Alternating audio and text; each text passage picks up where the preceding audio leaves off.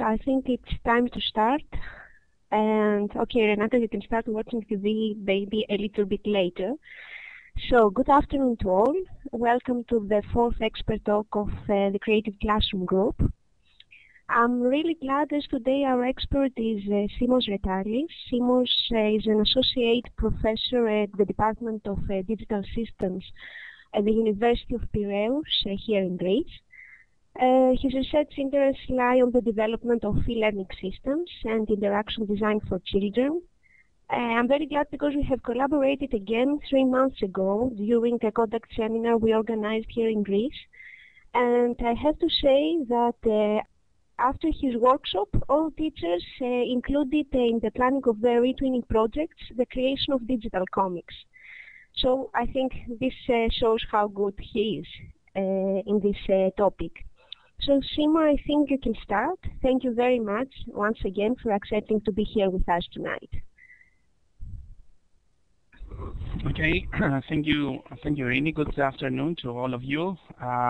Thank you for being here, and I'm really glad because this is one of my favorite topics to discuss with fellow teachers and fellow colleagues. So, first of all, let me tell you a few things about me and how we started. I am at the University of Piraeus, and as Irini said, I am mainly interested in the engineering part of e-learning. So I'm not a theory. I'm not doing things about theory, but I'm trying to make applied research. So we have a lab which is called the Cozy Lab, as you can see. And we try to make people feel cozy with technology. So this is how we started. So we thought that digital storytelling and web or interactive web comics is a nice way to make students, but also teachers, feel more cozy with technology. So before I start, I would like to tell you that you can always ask questions, either raise your hand or just write something in the chat as a chat message, and I can work on that. So I know it is hard to have this kind of lecturing, but we can make it quite interactive if you agree.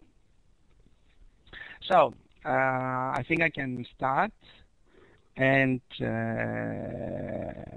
let's see what, oops, sorry. Yep. Let's see what we will see. First of all, I will give you some definitions about comics and the history of comics, how we ended up talking about web comics, and especially how web comics entered into the into education, especially school education. I will give you several links that you can use and several initiatives around comics. Well, to be honest, I started this initiative first of all because I cannot draw at all. So I'm really bad with sketching. So, however, I have this tendency of telling stories, fairy tales, etc. And I always liked comics. I think that most of you liked comics, or I hope so. And so I said that since I have this shortcoming, I had an idea of how to diminish this and to be able to use other techniques and technology in order to write stories despite the fact that they could not draw. So this is why we started designing tools for that, and then we saw that students love it, and it was obvious because they read comics and they want to express themselves with this medium. So I will give you all this idea about initiatives for comics in education, and then I will give you details about a case study, how you can design a learning process for embedding comics into education. And normally, I end this seminar with time for action. So I have an activity, but we cannot do it. We can do it live. And as Irini said, in a few weeks ago, we did that. So I will give you some ideas if you want to do your own trainings, how you can organize it. So one of the guru in comics is Scott McCloud. And as you all know, comics, it is juxtaposed pictorial and images in a deliberate sequence. So it's not a poster. It's not just a cartoon. We have to put images in a specific order and a specific sequence in order to convey the information and to produce an aesthetic response for the viewer. And Scott McCloud actually has written a nice book, several books, but this is one of the nicest one, Understanding Comics. And he discusses about comics with a comic. So I definitely believe that if you want to do any work around comics, please go and buy it or find it anyway, somehow, because it's really unique. As you can see, Scott McCloud is a very well-known artist, and even Google, for the new browser, Google Chrome, tried to advertise it with one of his comics. And now he's also working for other companies and advertisement, etc. Now, before going into comics and comic books or graphic novels, but there are several words and terms around it. First of all, let's talk about comic strips. Comic strips is the typical 3 panels or 6 panels that you can find it in newspapers or magazines or even websites now. So it's short stories. And actually the message that one can give is limited. On the other hand, we have comic books. One type of comic books is manga. Manga is the Japanese view of the word in comics. Actually, manga means a comic, a graphic novel in Japanese. And then we go to digital comics and web comics. Now, digital comics started with the idea that, first of all, we have a printed comic and we digitize it. And then we make it as an electronic book so that everyone can read it on the web. This is a limited perspective of digital comics. The web comics, this is actually what is called digitized comics. The digital comics, and now the term of web comics, is a new type of comic books that try to take advantage of the web's unique abilities, which is hypermedia, interactivity, and infinite canvas. So we don't have anymore any limitation on the number of pages, because as you know, one limitation of printed comics is the number of pages that you have to write, you have to offer to the publisher. Now, with on the web, we don't have this kind of limitations. Now, hypermedia is first of all next, forward, backwards, etc. But also this is a limited perspective of digital or web comics. What is really important, and this is the thing that I would like to stress in this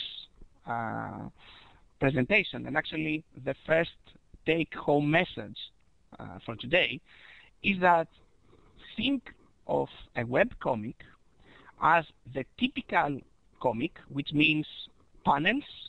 In a panel you have clip arts discuss with each other with balloons, but in the balloon you don't have just text.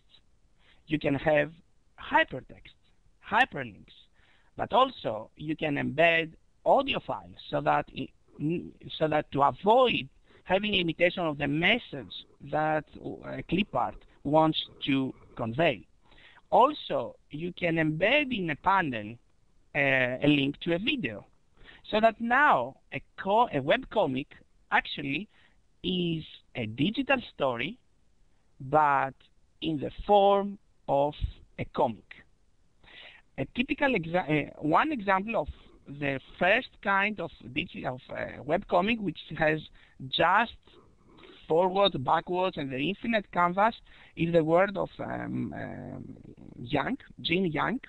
It's about factoring. It's a mathematic comic.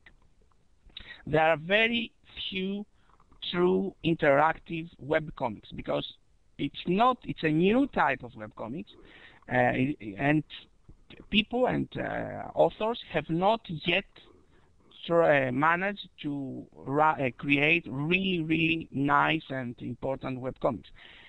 On the other hand, students can make really impressive webcomics. And this is actually the take-home message too for today. Do not try to create your own webcomics, but please make your students become authors of their own webcomics using their imagination, using their experiences, either individually, but mainly in collaboration, as we can see later on in the lesson plan. Now, of course, webcomics, comic books are very popular. This is on the lower left side of the slide. You can see an image from the Google Chrome comic book, but you know that there are several popular books that exist in comics, like for example Persepolis, or on the other hand, very famous comics became movies. So there is this interplay of comics and cinema and also graphic novels. Oops, where am I? Ah, come on. Sorry, my mouse is okay. Yeah. Now, how about educational comics? Well, there are several educational comics, so you can actually find ready-made educational comics. However, most of them are in English. European Commission has published 2 comic books in all official languages of the European Union, and I sincerely hope that you can find them, especially the second one, which is how to fight against discrimination and racism. It is called Me the Racist. It's a fantastic comic book. It's a typical printed book, but you can find it also digitized. There are several on the market. There are several books, for example, like What's Darwin Got to Do with It, or other similar that. So if you go to Amazon and you type educational comic books, you can find some of them.